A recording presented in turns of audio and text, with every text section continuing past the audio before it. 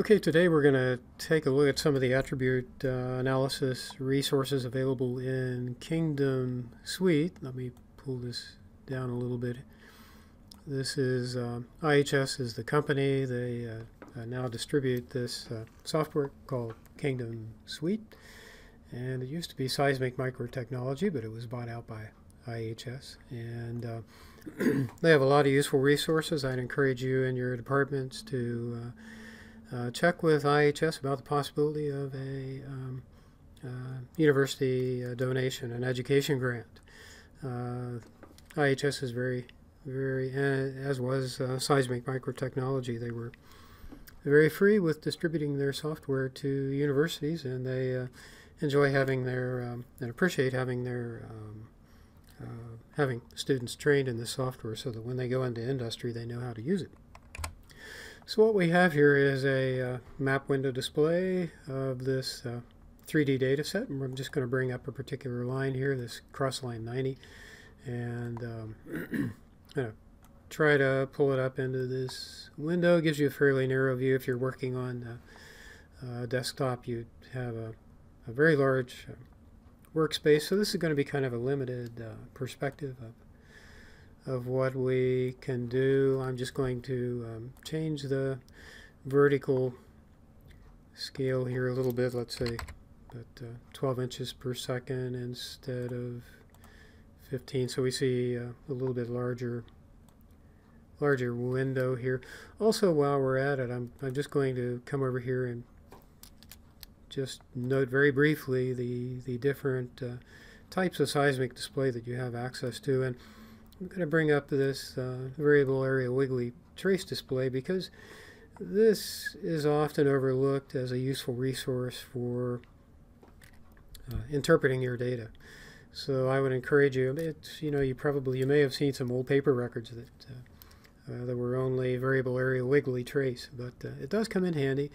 You can do this with Kingdom in higher res color raster or variable area wiggly trace, and sometimes you can see some things with the variable area wiggly trace that aren't so obvious with, let's say, a color raster display by itself. So anyway, we have the amplitudes over here, positive and negative. So the positive amplitudes, the high amplitudes, are in the darker colors. The negative amplitudes are in the pinker colors. And what we wanted to do, of course, is to look at attributes. And Kingdom Suite has a package of attributes referred to as rock solid attributes. These attributes were developed by M. Turhan Turner and his group. So we've talked about his paper before, in terms of computation of the quadrature trace using the Hilbert transform. So you'll notice here, for example, that we have geometrical attributes. Curvature is often very used for pulling out different kinds of structural attributes. So you could be looking in the dip direction for faults or fracture zones or valleys, different kinds of stratigraphic features. So most positive, most negative curvature, and these are, as with any attribute, you have to have some justification for using it. So if we were looking for faults or fracture zones or valleys, then there'd be a good reason to look at curvature in the dip direction, the most negative, the most positive curvature, and so on. There's a good text by Chopra and Marford on seismic attributes for prospect identification and reservoir characterization. There's a good overall discussion of attributes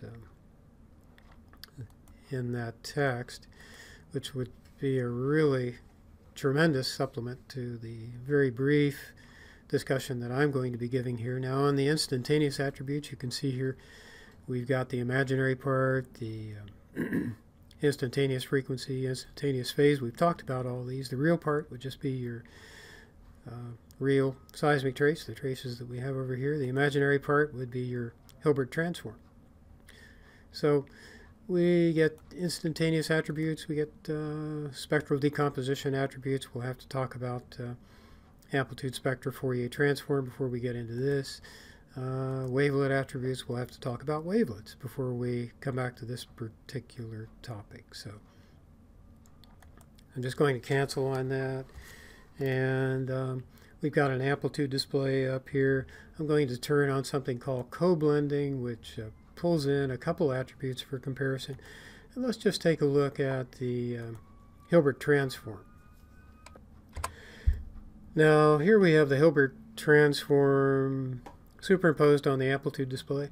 And let me just zoom in here, take a little closer look at some of this. And remember what we said about the Hilbert transform. Notice that the peaks in the Hilbert transform, which are shown in color here, are about 90 degrees out of phase with the amplitude data.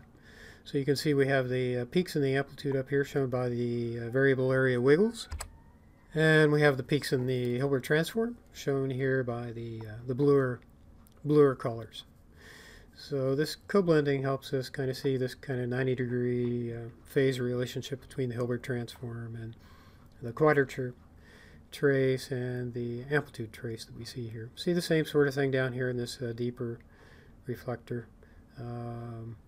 We see a good mapping of the Hilbert transform amplitudes here in color superimposed on the trace amplitudes. So that's the benefit of the co-blending. We can kind of see both of those things together. You can also see that the variable area wiggly traces are superimposed regardless.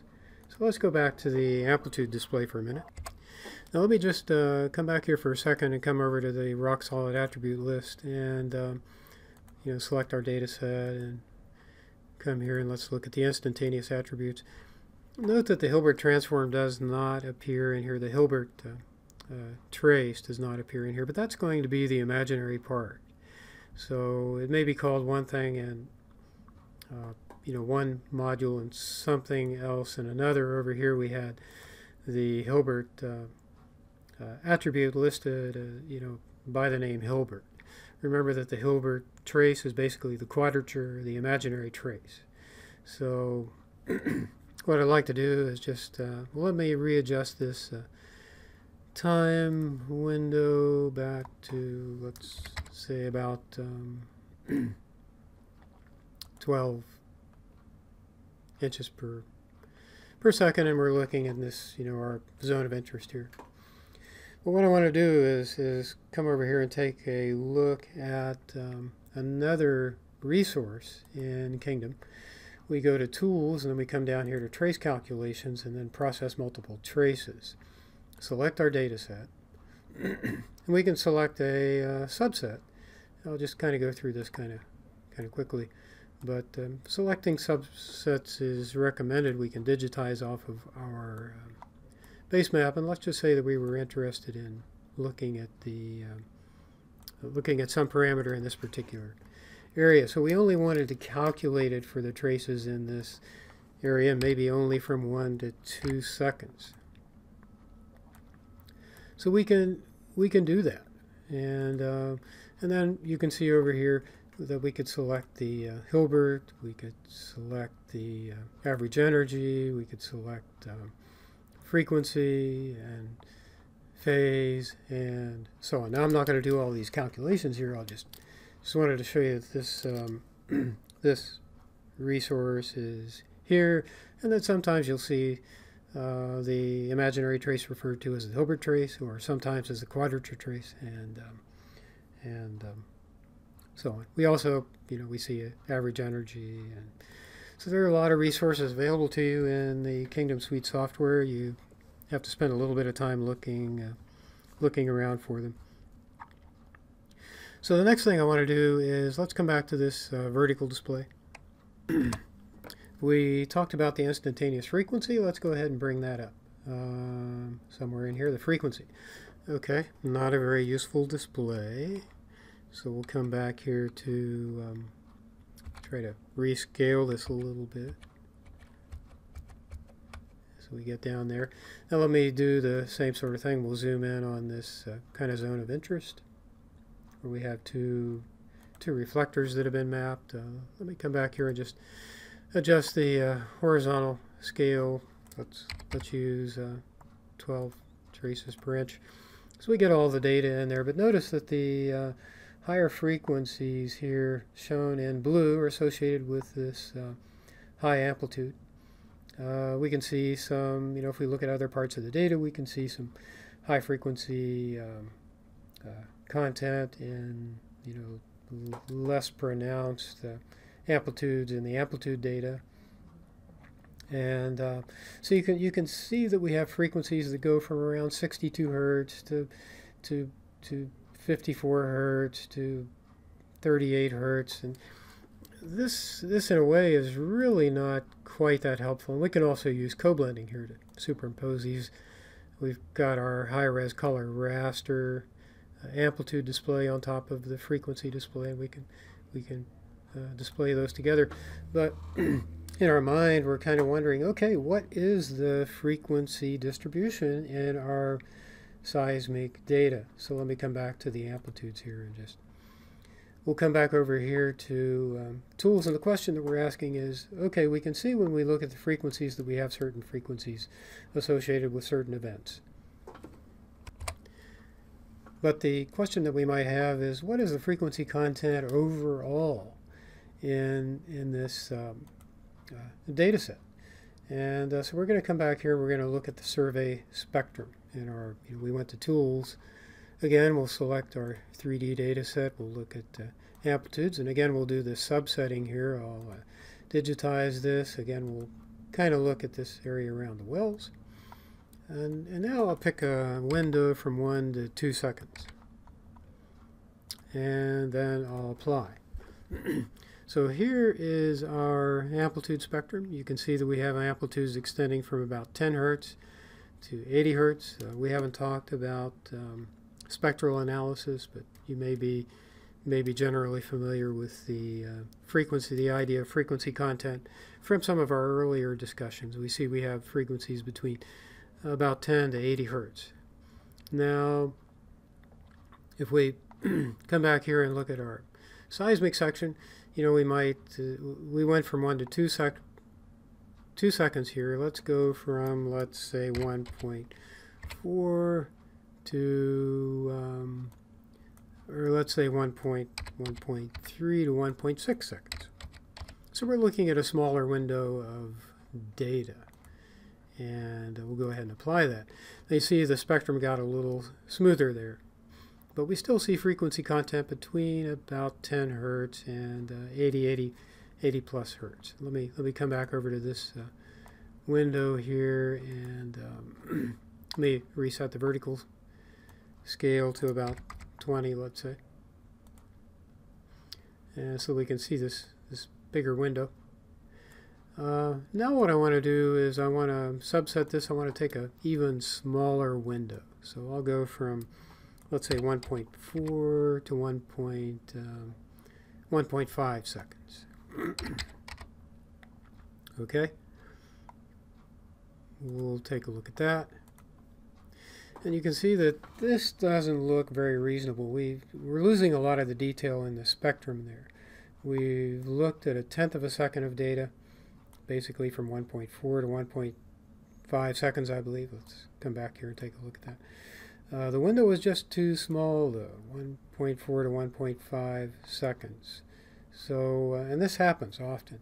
So you have to be careful about the size of the window that you take. Now, if we wanted to kind of bracket the zone of interest here, we might go from, let's say, 1.3 to 1.5 seconds and go through a recalculation there. And you can see that we do have some edge effects here. We do have a small window problem. We are seeing data between frequencies between 10 and 90 hertz in this particular case. We do have a lot of higher frequency content in here, as we showed in our frequency display. We don't really see frequencies in the 80 to 90 hertz range up here in our color bar. But that just kind of brings us from one domain, the time domain that we're looking at here, to the frequency domain. The instantaneous frequency attribute gives you a good breakdown, but it is limited in the sense that it's kind of looking locally. The instantaneous attribute, as we noted with the Hilbert transform, it's not really instantaneous, but it is fairly local.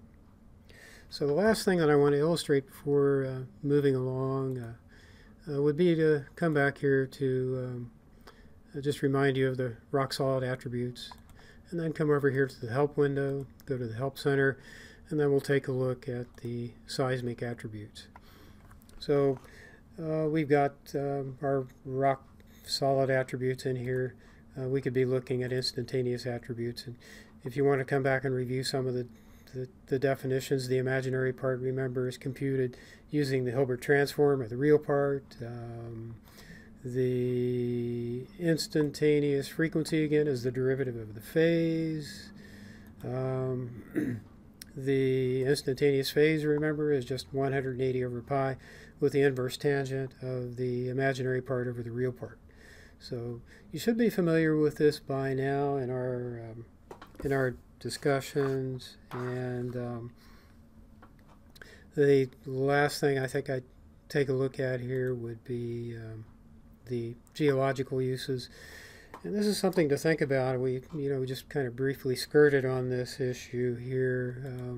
If we're looking at the instantaneous attributes, what might you use the second derivative, the dominant frequency, the imaginary part, the instantaneous wave number? How would those might those be related to specific geological features? They could be related to depositional environment, bedding indicators, fault detection, and so on. I think we'd have to go back to the geometrical attributes, and in order to get something in the fault detection category, this would be dip of maximum similarity, dip variance, instantaneous lateral continuity, similarity, so on and so forth. This is a really good resource, and the Kingdom Suite software is an excellent software to look at, and I just wanted to give you kind of an introduction to this.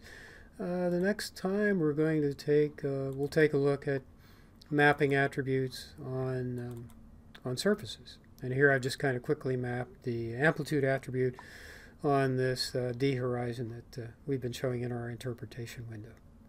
So we'll talk about this next time, and thanks for joining us.